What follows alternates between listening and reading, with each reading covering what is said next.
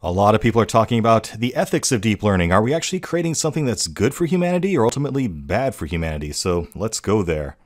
Now, I'm not going to preach to you about sentient robots taking over the world. I mean, maybe that will be a problem 50 years from now, maybe even sooner, but for the immediate future, it's more subtle ways in which deep learning can be misused that you should concern yourself with. And as someone entering the field, either as a researcher or a practitioner, it is up to you to make sure that this powerful technology is used for good and not for evil. And sometimes this can be very subtle. So you might deploy a new technology in your enthusiasm, and it might have unintended consequences. And that's mainly what I want to talk about in this lecture, understanding unintended consequences of the systems you're developing with deep learning. First of all, it's important to understand that accuracy doesn't tell the whole story. So we've evaluated our neural networks by their ability to accurately classify something. And if we see like a 99.9% accuracy value, we congratulate ourselves and pat ourselves on the back. But often, that's not enough to think about. First of all, there are different kinds of errors. There's what we call a type 1 error, which is a false positive. That's when you say that something is something that it isn't. For example, maybe you misinterpreted a tumor that was measured by some biopsy that was taken from a breast sample as being malignant. And that false positive of a malignant cancerous result could result in real unnecessary surgery to somebody. Or maybe you're developing a self-driving car, and your camera on the front of your car sees a shadow from an overpass in front of you. This has actually happened to me, by the way, and slams on the brakes because it thinks that the road is just falling away into oblivion, into this dark mass, and there's nothing for you to drive on in front of you. Both of those are not very good outcomes. They could be worse, mind you. I mean, arguably it's worse to leave a cancer untreated than to have a false positive or one, or it might be worse to actually drive off the edge of a cliff than to slam on your brakes, but these could also be very bad as well, right? You need to think about the ramifications of what happens when your model gets something wrong. Now, for the example of the self-driving car, maybe it could take the confidence level of what it thinks is in front of you and maybe work that into who's behind you. So at least if you do slam on the brakes for no reason, you can make sure there's not someone riding on your tail who's going to rear end you or something like that. So think through what happens when your model is incorrect, because even a 99.9% accuracy means that 1 times out of 1,000, you're going to get it wrong. And if people are using your system more than 1,000 times, there's going to be some bad consequence that happens as a result. You need to wrap your head around what that result is and how you want to deal with it. The second type is a false negative.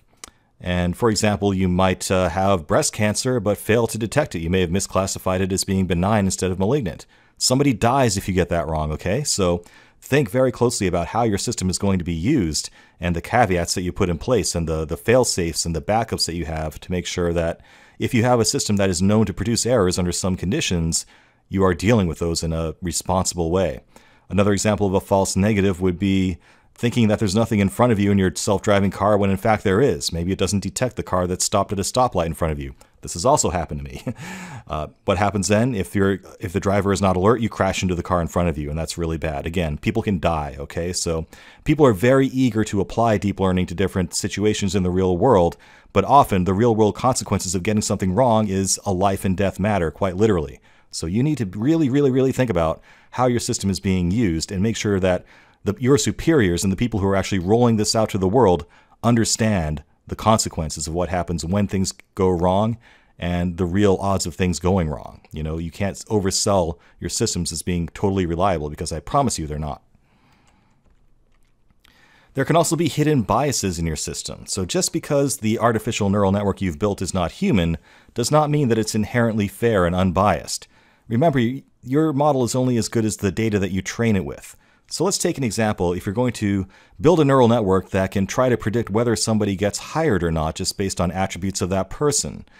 Now, your model itself may be all pure and whatnot, but if you're feeding it training data from real humans that made hiring decisions, that training data is going to reflect all of their implicit biases. This is just one example. So you might end up with a system that is in fact racist or ageist or sexist, simply because the training data you provide it was made by people who have these implicit biases, who may not have even been fully aware of them at the time. Okay, so you need to watch out for these things. Simple things you can do. I mean, obviously, making an actual feature for this model that includes age or sex or race or religion would be a pretty bad idea, right? But I can see some people doing that.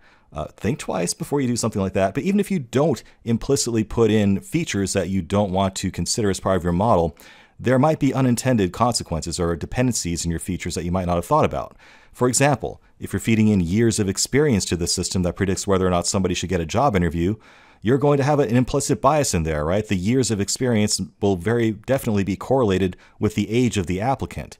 So if your past training data had a bias toward, white men in their 20s who are fresh out of college, your system is going to penalize more experienced candidates who might in fact be better candidates, who got passed over simply because they were viewed as being too old by human people. So think deeply about whether the system you're developing has hidden biases and what you can do to at least be transparent about what those biases are. Another thing to consider is the system you just built really better than a human? So if you're building a deep learning system that the people in your sales department or your management or your investors really want to sell as something that can replace jobs and save people or save companies money rather, you need to think about whether the system you're selling really is as good as a human, and if it's not, what are the consequences of that? For example, you can build deep learning systems that perform medical diagnoses, and you might have a very eager sales rep who wants to sell that as being better than a human doctor. Is it really? What happens when your system goes wrong? Do people die? That would be bad. It would be better to be insistent with your superiors that this system is only marketed as an supplementary tool to aid doctors in making a decision and not as a replacement for human beings making a decision that can affect life or death. Again, self-driving car is another example where if you get it wrong, if your self-driving car isn't actually better than a human being and someone puts your car on autopilot, it can actually kill people. So I see this happening already, where self-driving cars are being oversold, and there are a lot of edge cases in the world still where self-driving cars just can't cut it, where a human could. And I think that's very dangerous. Also think about unintended applications of your research. So let me tell you a story, because this has actually happened to me more than once. Sometimes you develop something that you think is a good thing that will be used for positive use in the real world, but it ends up getting twisted by other people into something that is destructive. And that's something else you need to think about. So let me tell you a story. So you need to think about how the technology you're developing might be used in ways that you never anticipated. And can those usages be, in fact, malicious? This has actually happened to me a couple of times. I'm not talking theoretically here.